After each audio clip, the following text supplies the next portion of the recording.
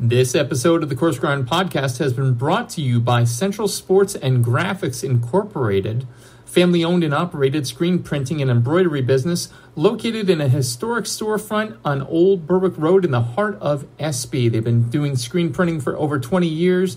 They have high-quality product at a low price. Be sure to check them out. Central Sports and Graphics Incorporated, 570-784-1212. Now, on to the show. Hi, this is Chef Rick Moonen. We're listening to Shawn Rosler on Coarse Grind. Come and listen in. Get a few tips.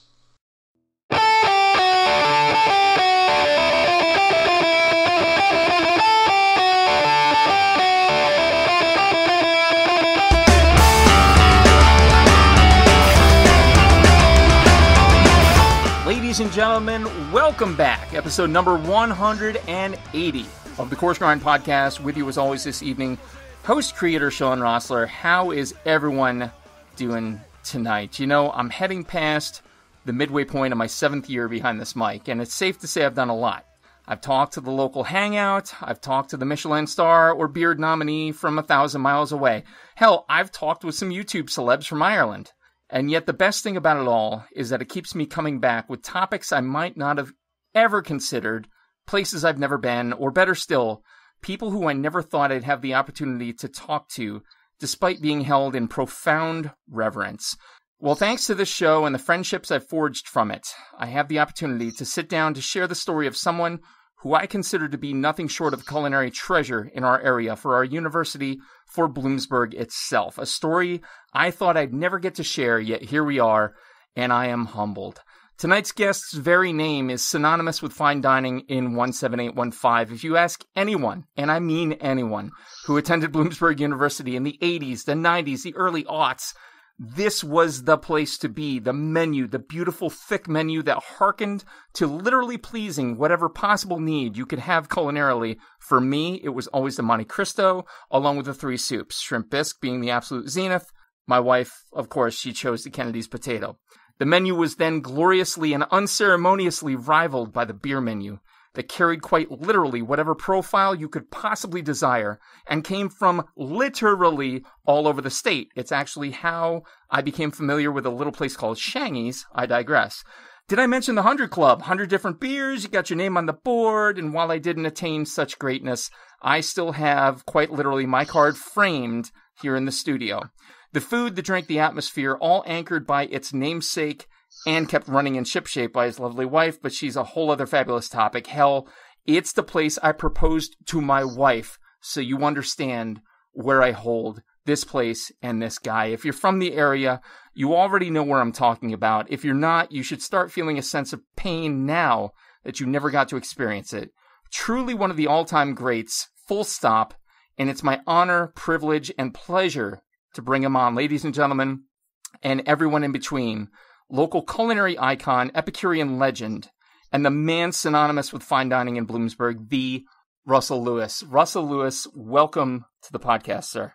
Well, thank you very much for inviting me, Shawn. It is an absolute honor, an absolute pleasure, and privilege. And already we were riffing before we turned the mics on, and we also have music in common. So I think we're going to have to jam someday. Maybe we come out with a new title track for the podcast, but that's neither here nor there. We're here to talk about you, sir, and everything you did for this area. From a culinary standpoint, folks who are new to the program, folks who have terrible short-term memories like yours truly, starters, mains, and afters. We're going to talk about first in starters, where the guest in question came from, what brought them to what they did, mains, what they've been doing, and finally afters, a little bit more irreverent, a little bit more off the cuff, but I promise you no one has been profoundly physically injured in 179 episodes, so I don't see it happening tonight. So without further ado, I can't believe I'm actually saying this name and I'm talking to this guy. Without further ado, Russell Lewis. We know you, and I say a collective Bloomsburg we. We know you because of Russell's, but I'm dying to dive into the backstory. So can you tell us all a little bit about where and what you grew up eating? Kind of a sad story to begin with. My father left when I was about 11 years old, which left my mother in a very precarious position. So I had to go to work in a restaurant and wash dishes at Coarse. You probably don't remember because I think it's the early 70s. And I worked there for 2 years. Okay. Then I moved on to Hotel McGee all through my junior high school and high school. We remember the McGee for sure. Yes. I can remember working with Rudolph Standish, the omelet king of the world at the time, in the late 60s. We cooked omelets for 2,000 people at a New Year's Eve celebration for Governor Scranton. Wow.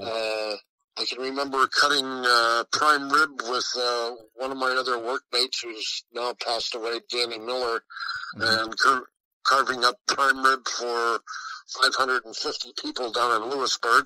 Unbelievable.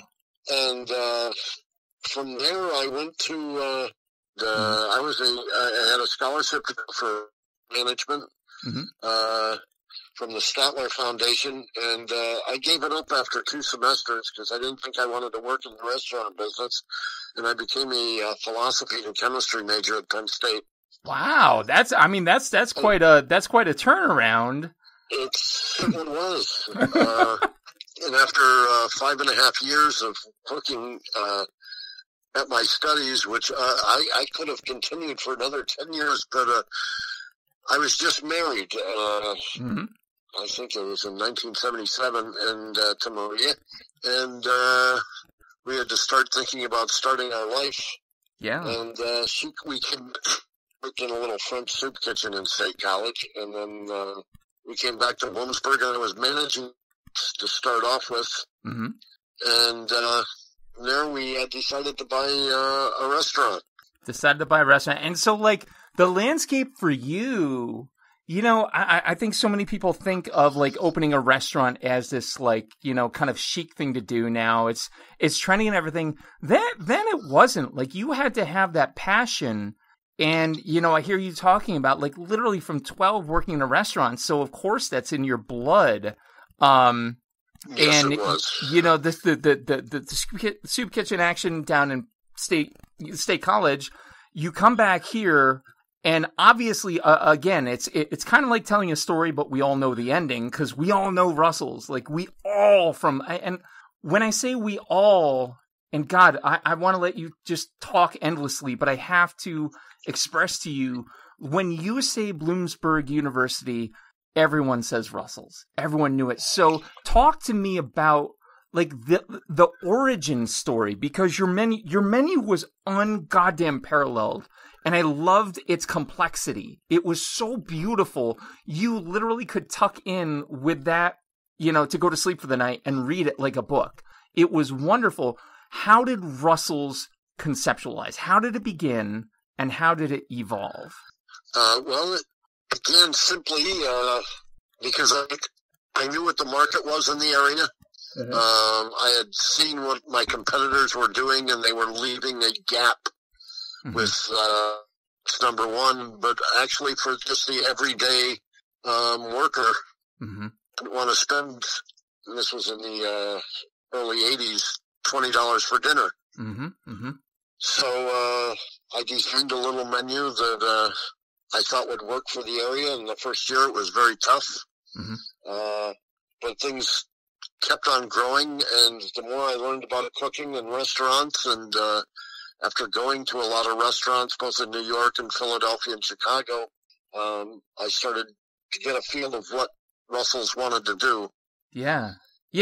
So yeah, go ahead. Sorry, from those travels then, was that where, because I've always wondered, you know, for such a varied menu, the inspiration had to have come from just a gaggle of locations that you went to, and were you kind of like picking almost a la carte these locations, like, I'm going to bring that, put it on the menu? How did that happen? Well, exactly just like that. I'd go and eat someplace and go, boy, I'd like to bring that back to Bloomsburg. And also I had a collection of 450 cookbooks. So I tried to get as many experiences like I met a lot of wonderful people in the food business. Jean-Louis Paladin from down in Washington, D.C. Absolutely. George Perrier from the Beckfin in Philadelphia. The owners up at the Finger Lakes, which was Paul Geis. I just tried to talk to as many restaurateurs as possible, and always remembering that not only can you learn from books, but you learn from other people, and you learn from your employees. I was just gonna say, like, what a smart move you did, and again, I don't think that's found, because a lot of times restaurant equals ego, right? It's, I'm gonna do my thing, and to hell with everybody else. I'm gonna do my own thing. You were smart enough to say, hey, look, these people are talented. They have knowledge that I can pick from. You know, let me borrow a little inspiration. Let me glean it. Maybe not copy it. But, you know, you were wise enough, you know, at that early on to be like, hey, I can bring pieces of this and I can make this my own. That's amazing. That's amazing. That was probably one of my best strengths. Oh, man. I mean, because here's the thing. The soups alone were enough to bring people back.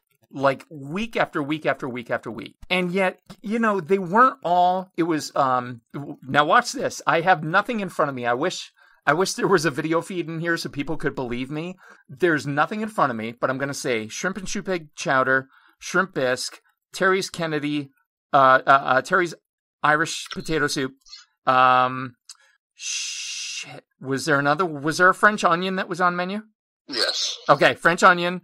And I feel like there was a fifth one, because you had to pick from 5. You had to pick 3 to get the sensational soups. I feel like I'm missing one. Help me out. Oh, boy. Oh, man, if I stumped you, I'm in business. Which was written up in Bon Appetit magazine. Which one was that, Russ? Broccoli cheese soup. Broccoli cheese. That's what it was. And it was in Bon Appetit. Yes. Oh, my God. That's amazing. You know, actually, I meant to tell you, somebody texted me a picture of their Russell's cookbook, and I was scrambling to see if I could go over and get it and like leaf through it and have all my recipes in a row. I obviously didn't get it because I couldn't remember that. But, you know, Bon Appetit, broccoli cheese soup, all these soups, all these everything. Again, it speaks to the fact that you were able, and it really speaks to your menu. You were able to take so many influence. You were fusion before fusion was cool. You know what I mean? You were different locations before it was even a thing. Maybe not true fusion, but locale fusion. Okay. Unreal. So, you know, this is, again, when you started Russell's, can you put the pin in the year for me when Russell's opened? 1981. 1981. Talk to me about July 6th. July 6th, he knows it to the day, folks. And again, why wouldn't he? So July 6th, 1981, the restaurant opens, the menu opens, and the bar opens. Talk to me about what that looked like then. Well, back in 81 when we first opened up, the bar that you remember on the right-hand side was actually an ice cream parlor. All right, now I feel bad. Did we kick kids out of an ice cream parlor? It was an ice cream parlor sandwich place that the Ents had for people that didn't want to drink alcohol. Oh, okay. The original owners.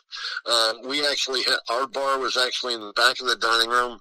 It had 5 stools at it, and that was when we opened up. That's had for a bar. And after about 3 months, I said, this really isn't working.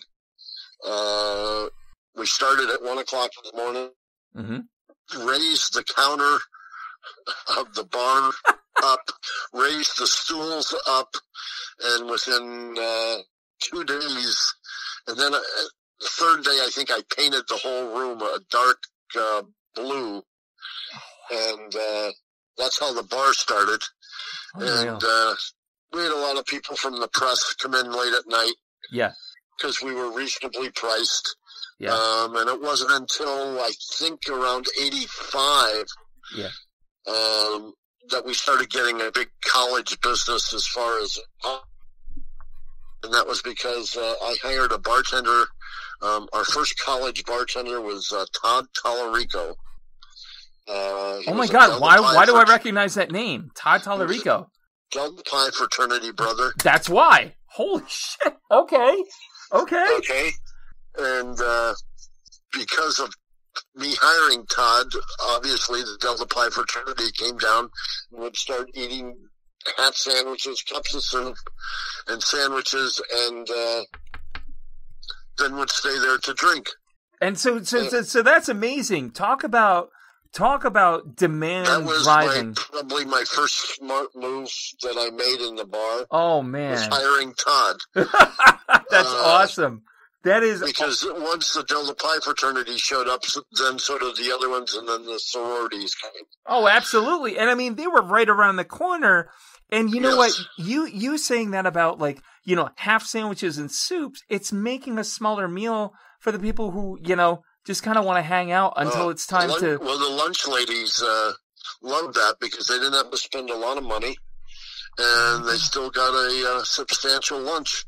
Oh, my God. That's incredible. So I've got to ask you, and maybe you don't know, was it Todd Tallarico who came up with the Baltimore Zoo, or was that somebody else? We did Long Island iced teas.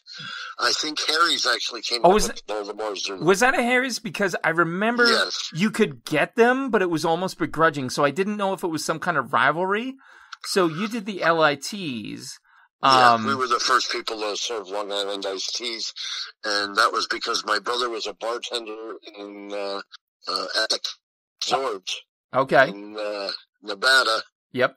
And he brought that back because he was our first bartender that we hired in the big bar. Okay. So when the big bar opened, the dining room off to the left was still the dining room, right? That was the original restaurant. Correct, yeah. Okay. Because then we have this evolution, one more room over to the left, and that was Clancy's, named after, I believe, a Shetland sheepdog? Old English sheepdog. Old English sheepdog, sorry. Yeah, Clancy used to sit on the landing there as you walked in the restaurant, and she would sit there all day, and the bartenders would feed her turkey and bacon. I love that. When did Clancy's expand then? So if 81 you opened 96. Okay. Yep. That's awesome. And so what was the impetus behind that move then? Well, if we back up just a little bit, I don't know if you remember, but we were the first restaurant to have a cafe in Bloomsburg. And that came about on my 30th birthday. My wife and I, when we opened up the 26 years old. We turned 27 that month. 30th birthday, my friend Robert Schwimmer brought me back 30 Belgian beers. Oh, first of all, I have to find a place to find these things. Yeah. And that's when I did Shangy's. Yep. In Emmaus. And he also brought me back these pictures of all these cafes. I mean, Belgium. And I said, probably not. My wife said, of course we can. Because she could sweet talk anybody. Yeah, yes. Because I don't think anybody ever tried. We did have a rough time into letting us put a cafe out there and advertisement you can for a restaurant up front. Yeah. For all those restaurants, put out a cafe. Yep. And I mean, you did it, and again, the success of that, you know, looking at Clancy's, like isolating Clancy's, like Clancy's worked. Clancy's was where we would go to after work, you know, and obviously that's not the whole like cafe vibe there, but obviously that was a conduit to just growth. I mean, unbelievable. So you mentioned Shangy's. I love Shangy's. I love, you know, when my in-laws lived in Allentown, it was the only excuse I needed to drive over to Emmaus and check it out. Where in the love of God, Russell, did the 100 Club come from? I had a friend that I had met in the early 80s, that was putting a shirt called Beers Around the City, and called the Brickskeller. Mm-hmm. It had the largest selection of beer in the country. Wow. At that time, around 650 different beers. And this is before beers were even all that popular yet. Yeah, I mean, that's an important. They were just starting to experience Anchor Steam. Oh, okay. And some Sierra Nevada. Yep. I mean, because that's an important point to make. Just like food celebrity wasn't a thing when you were opening a restaurant that really embraced food as like life. Beer and craft beers and all this stuff, man. I mean, this is a pretty recent, I shouldn't say recent. It's recent to me because I'm getting up there. But, 30 years, before them, it was Budweiser and Miller. That's it. You had PBR and maybe, Yuengling.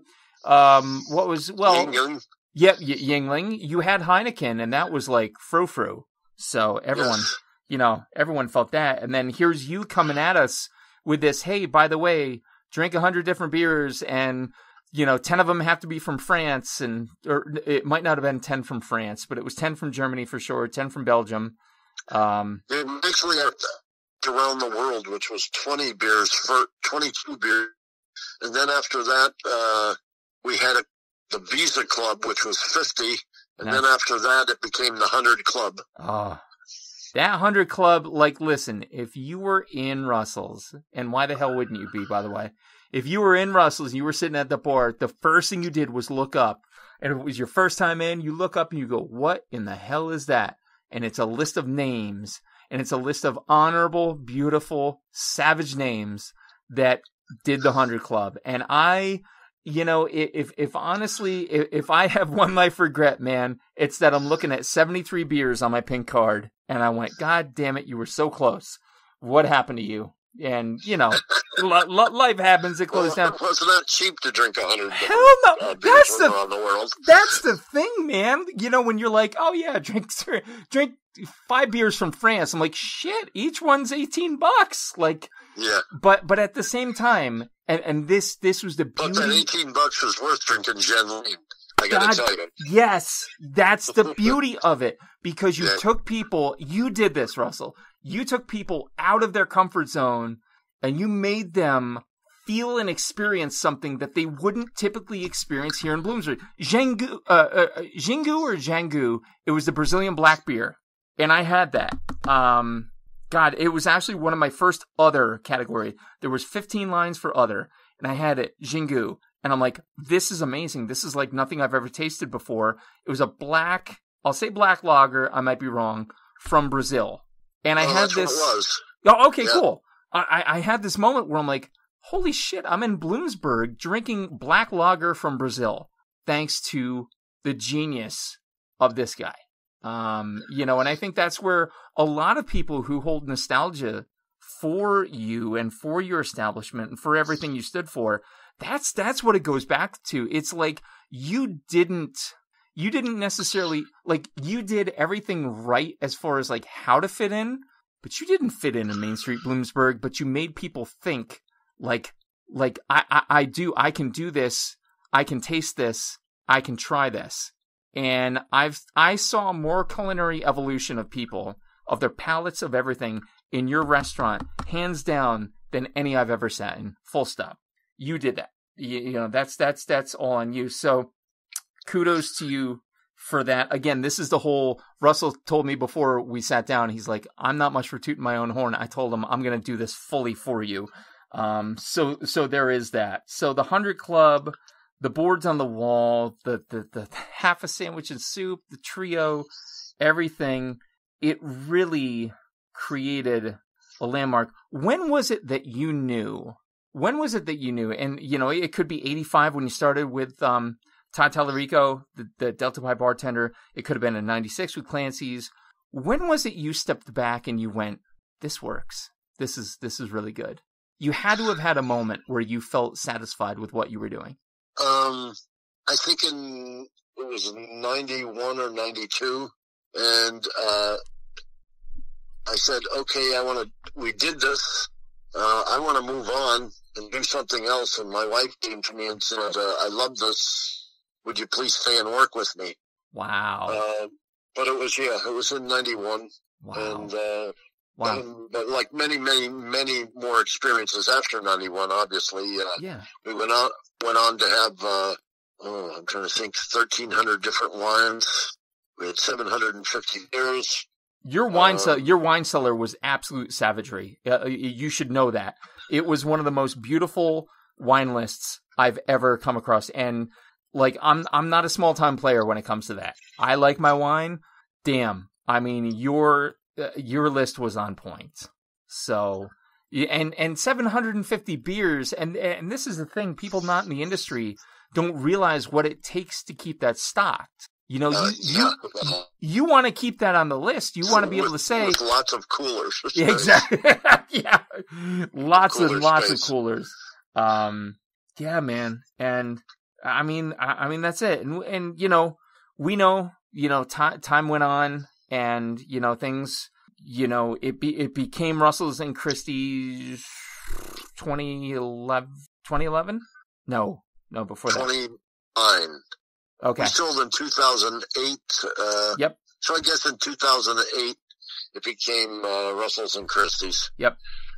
Different owner, different idea. He was not a restaurateur. Yep. Unfortunately for the town. Yeah. And he loved money rather than food. So. And you can't, and that's honestly, I don't want to be self-indulgent, and I don't want to just, you know, kind of placate to the guest. But I mean this. I mean this when I say this. I can remember when the change happened, and I remember saying there ain't no way. Because there was a feeling, there was a vibe, and I'll, you know, again, as kind of a love letter to your restaurant, to you personally, man. You know, I came there as a wide-eyed college student in 95, and, you know, I found out about it, whatever. And in 2001, dropped the knee. 95 was one of them named Jason Butter. Ooh, 95. That name sounds familiar, actually. I'm not going to lie. But I would have been 18 at the time, so I might not have been in to see you at that point. But, you know, I had heard of it, and then 98 or so, I started to come in. And 2001, I dropped the knee on a sidewalk and put a ring on a girl's finger who is actually not here with the three boys right now. She's down in Philly. But I remember your staff helping me do that, and then we had a rehearsal dinner there. So, you know, again, you know, I don't necessarily want to be like, oh yeah, and that's how it ended. I really don't want it to be about that. I want it to focus on, you know, your story, how it evolved from July 6th, 1981 to, you know, to when it didn't, to when it wasn't, but just tell you, like, be able to tell you on air and share this message and let people hear, you know, what a just phenomenally loved location yours was. I mean, without a doubt. And you have to know that. You have to have had moments where people came to you and told you that over the years. And if they didn't, I'm going to kick all their asses collectively right now. But I have to imagine you knew. No, people have been very, very kind. Yeah. And tell me that they was. Yeah. I mean, beyond a shadow of a doubt. And, you know, I have to wonder if one or two memories stick out most to you, what are they? You know, do you remember any particular interactions with maybe, you know, clientele, maybe somebody just passing through? It might be early on. The first one would be, there was a guy that wrote State Gourmet, and he came in and I'd like to have lunch. He sat down and had lunch and tasted some of our soups, and he had a sandwich, and he said, do you mind if I put your name in writing a book about restaurants? That was things that go, it just made me feel good. Yeah. That somebody liked our food. And I'm sorry, Russ, when was that? That was probably 82 or 83. 82, 83. Nice. A couple of times we were written up in the New York Times, and my wife. Wow. The New York Post wrote about us one time. June wrote us about in the Philippines. One of the great experiences I had was a socialist conference in Bloomsburg at the end. And these gentlemen, somebody brought them, I think it was ex-professor Tony Sylvester. Mm-hmm.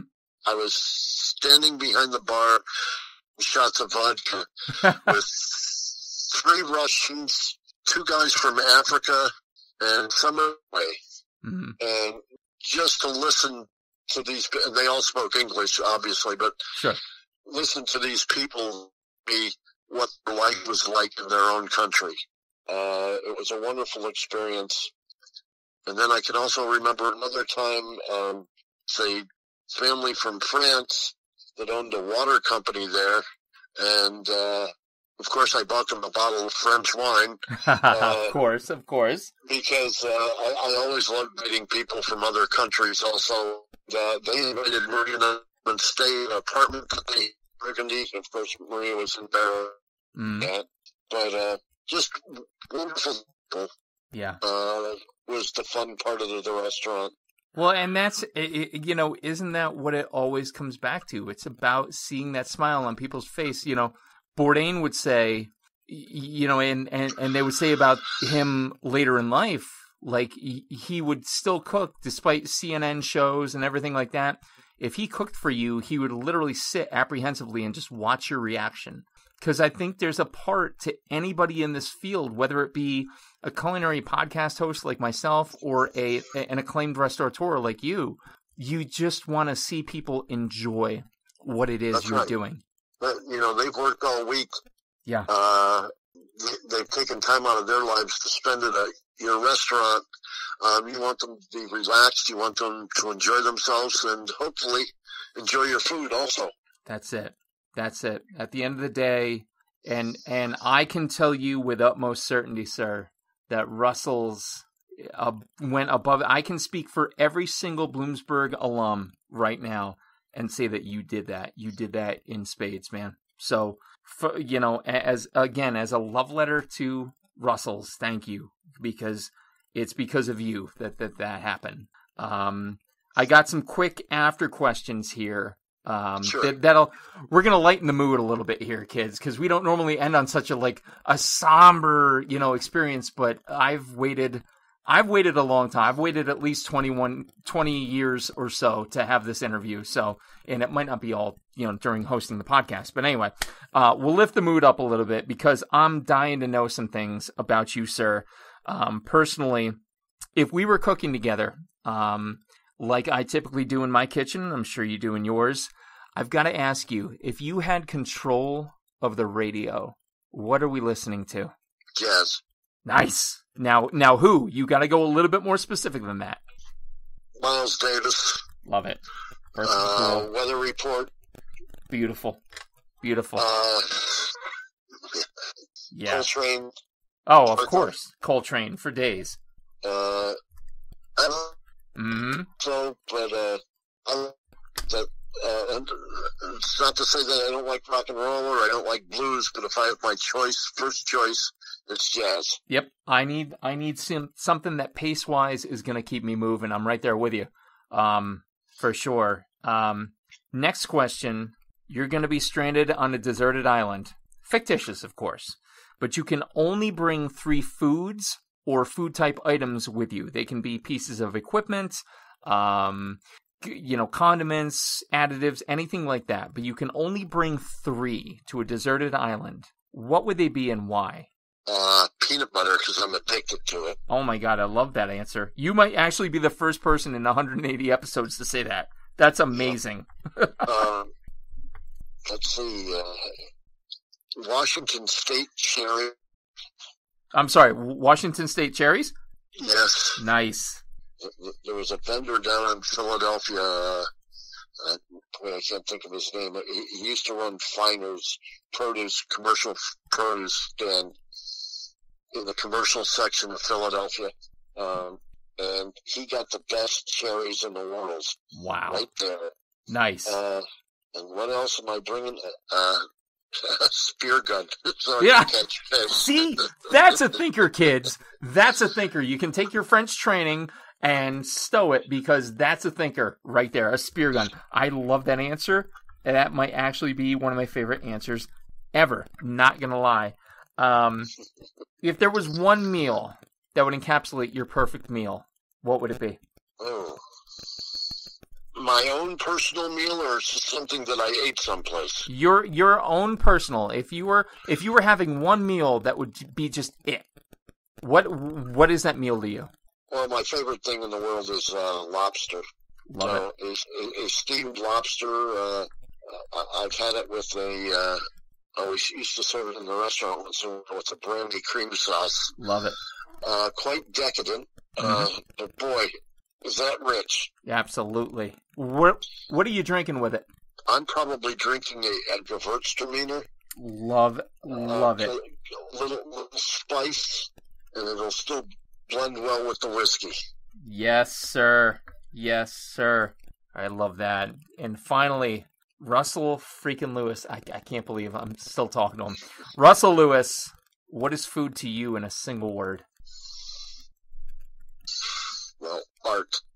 And we can thank the French and the Italians for that. That's absolutely true. Absolutely true. It is art. And what you did on plates, what you did in menus, what you did in a building on Main Street here in Bloomsburg, and what you did for everybody was truly art. So, Russell Lewis, I cannot thank you enough for taking time out of your evening to hang out here with us and share your story with us. It is truly an absolute honor. Well, it was kind of you to call. Absolutely. Absolutely. Ladies and gentlemen, this has been episode number 180 of the Coarse Grind Podcast. With me this evening, the local culinary icon, Russell Lewis himself. Our producer, as always, has been the lovely, voluptuous Reverend Johnny Lamoria, a.k.a. Johnny Leland Robinson. Be sure to check out all his libertarian happenings in the 18431. The next episode will bring back a familiar face. Stay tuned.